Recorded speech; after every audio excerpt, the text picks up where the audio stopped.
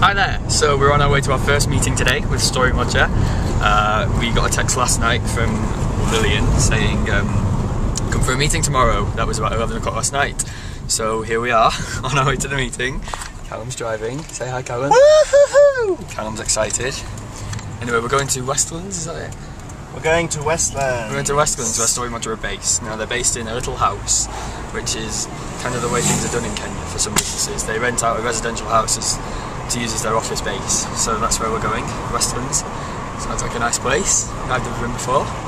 But yeah, it's going to be good. Woohoo! We're in Kenya!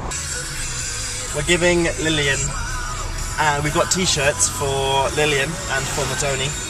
We've got them two mediums, a large and a small, because we don't know what they'll fit.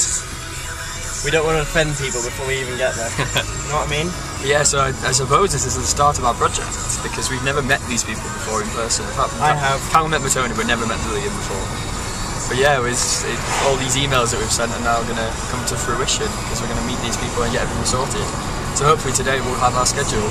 And Lillian, from the phone, seems really nice, and Matoni is really cool, so I'm excited. I think it's going to be great.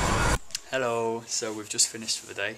We've been sorting out budgets, like all the money's sorted now for now. We've got a book to read, Living Memories, which we were given today from a Mimo at Storymoja. So that's going to be read sometime soon. We've been given 5 skits, which are the existing Living Memories skits. Basically these are going to be performed alongside the new skits that we make up during the month. Okay, we've just finished the end of today. I'm feeling tired but really excited because now we've got a project on our hands and it's going to be great. It's going to be really good, but it's going to be busy. So let's see.